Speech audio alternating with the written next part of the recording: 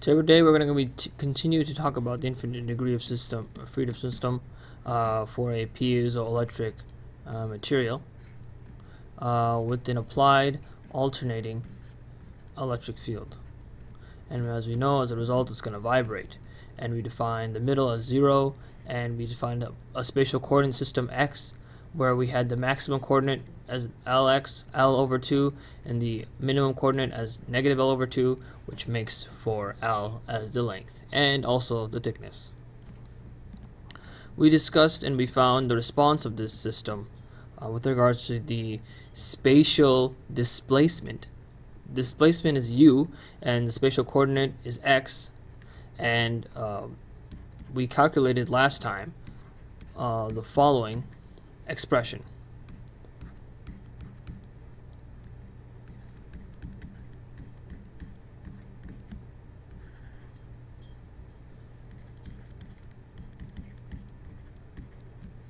So now we're going to kind of go into explaining what these parameters mean. So we'll go over this first parameter, and this first parameter is basically telling us that the displacement is proportional to the d constant, which we know. A higher d constant, a higher displacement. Remember in the DC term we saw this relationship. So we increase the d, generally we're going to increase the displacement, the strain, and increase the electric field. Generally we're also going to increase the displacement. But since we're talking about alternating electric field, this is an equation which relates and is more relevant toward the DC analysis if you want to determine displacement from it. But since we're going AC, we still nonetheless see the fact that it's proportional to this term. The next term we see is k, 1 over k. So k is equal to the frequency divided by the speed of sound, which is related to 1 over square root of rho s. And depending on how you apply these electrodes, you'll use a different s here. If you apply the electrodes on the side, which I showed here, so you're applying the thickness is also the length, then you have a dielectric permittivity, or sorry, elastic compliance under constant dielectric displacement, which is going to be a lower frequency. It's going to be a lower compliance because it's more stiff. Or you will see a elastic compliance under constant electric field if the electrodes are applied on top and bottom. And we'll go into why exactly that is in a few lectures down the road.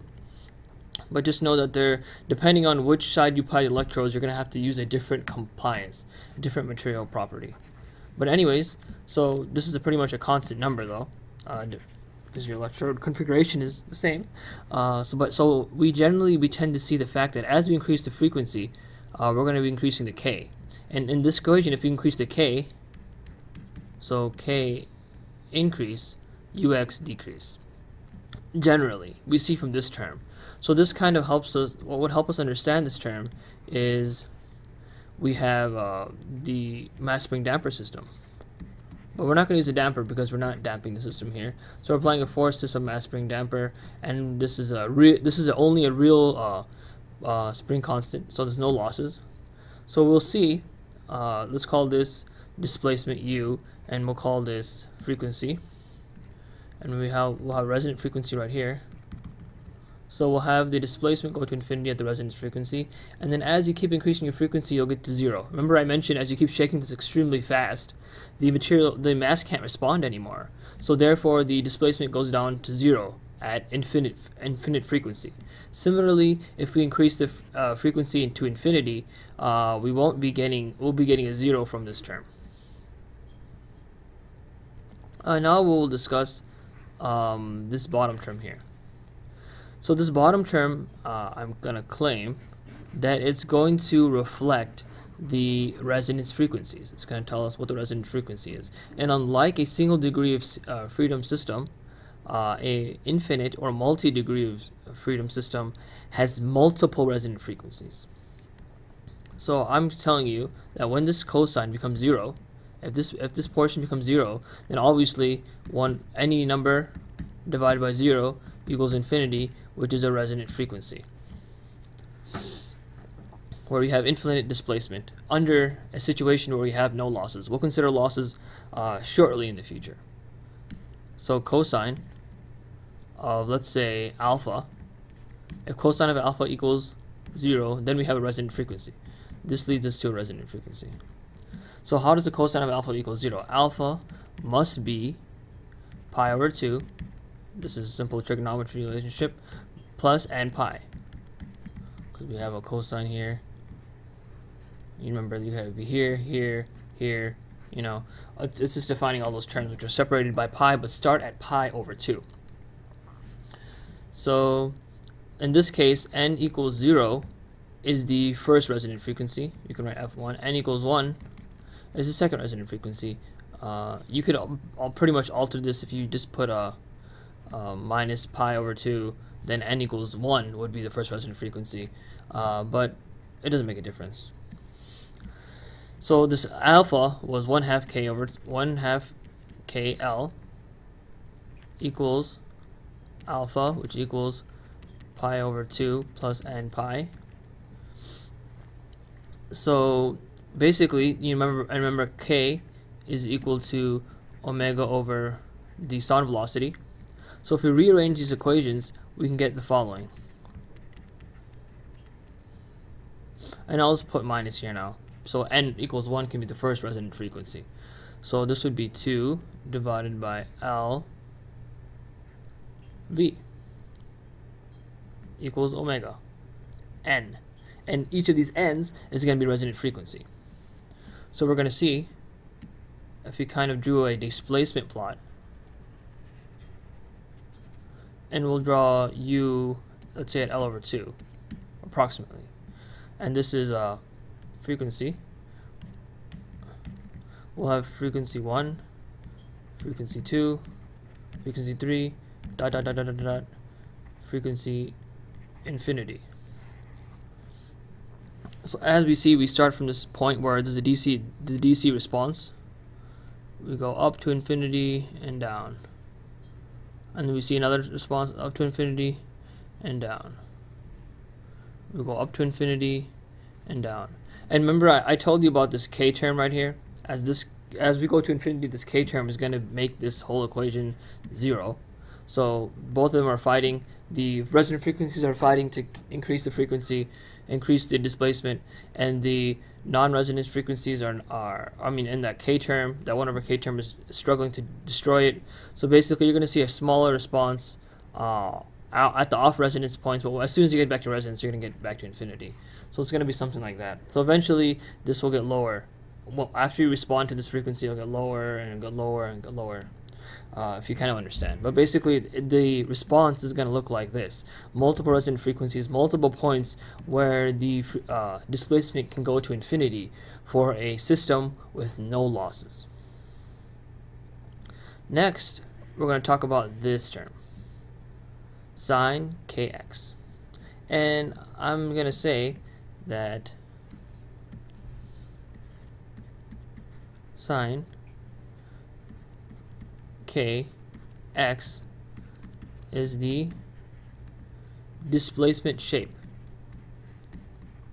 or displacement profile. All of these were just telling us the amplitude. All this stuff over here just tells us the amplitude, but this tells us the shape. If you want to look at a non-dimensional, or you want to tell the shape of it. For example, if we have two sine functions, let's say we have a function like this, and we have a function like this. Both of these are sines. They both have the same shape. They both have the same profile, but they have different amplitudes, right? And the amplitudes are, again, they're governed by these equations over here. This part of the equation governs the amplitude, and this part of the equation governs the shape.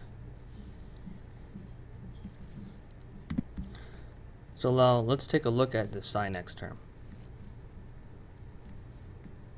Sine k, which is omega over sound velocity x. So if we basically kind of examine a sine term in general, we're going to have 0 at 0, so we have maximum here,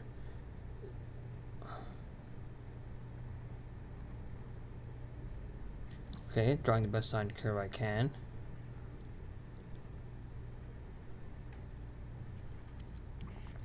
So this term right here is going to tell us the period.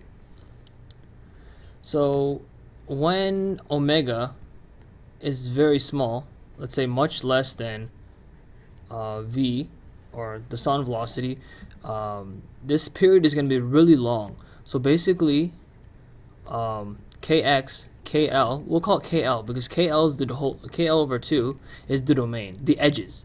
Basically, the biggest part of the profile we're going to get is kl 1 over 2. So if we want to determine the profile, we go kl over 2 is going to be the maximum point. So kl over 2, if k is really, really small, because omega is much less than the sound velocity, we're just going to have this portion right here.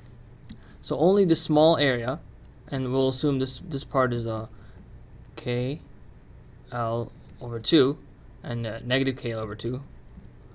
So if we blow it up, basically we're going to get a profile like this. And this is profile? This is a DC strain, or low frequency. But let's say we start increasing this k. Effectively, we're going to be increasing what it looks like over here until we reach this point. And at this point, what happens? K is the max. This is the maximum point. And this corresponds with the reverse resonance frequency. See this point right here? This n equals 1 over here. This will correspond with the same exact point as this when this hits the maximum. So this becomes a resonant frequency. So the first resonance frequency actually looks like this. It's like a sine wave, but it looks like that. So we have almost flat edges at the edges of the sample, L over 2. And this is also L over 2 over here. But we don't have this straight line anymore. We have this sine curve. So as we are increasing the frequency, we're sort of increasing this width, but everything's being scaled properly because we have this L over 2 kind of scaling us and kind of telling us what we need to consider. So as we increase the frequency, this is kind of pushed out. And then when we get to this point right here, we get to the second resonance frequency. This is omega 2. Because this is plus or minus L over 2, right? We use plus or minus L over 2. That's why we have it on this side and we have it on this side. So the second resonance frequency, so I showed the first one as looking like this. The DC one was just a straight line. The second resonance frequency looks like this. So we start from the bottom. Let's start from the bottom, or it doesn't make a difference too much. We start from the bottom, we go up, we go down, we go up like that. And these are all like the same amplitude, these heights. So we have this type of resonance effect. And then if you go to the third, we'll have even more curvy stuff going on there. If we go to the third one, we'll have this and this. So pretty much what happens as we increase the frequency, the shape, the normalized amplitude. The normalized amplitude is the maximum amplitude divided by, the amplitude divided by the maximum amplitude, which is always most of the time going to be occurring at the edge. So this is going to slowly shift from, as we increase the frequency, from frequency DC to frequency 1 to frequency 2. We're going to slowly be shifting from this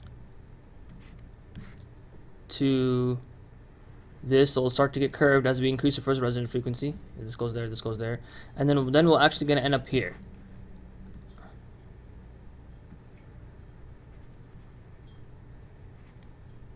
Like this, and this is the amplitude of the displacement, and this is the relative position.